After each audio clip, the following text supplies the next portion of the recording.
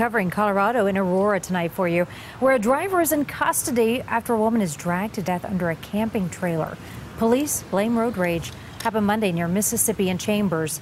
Police say it started when a pickup truck pulling a trailer backed into a sedan, then took off. The sedan followed that pickup, and at one point a couple in the car got out, walked up to that pickup, and that's when police say the driver made a U-turn and ran right over Juliet Powell, killing her. And I came outside to kind of see what was going on, and I heard a big commotion and some people screaming. Police arrested Henry Wardwell. He faces charges of vehicular homicide.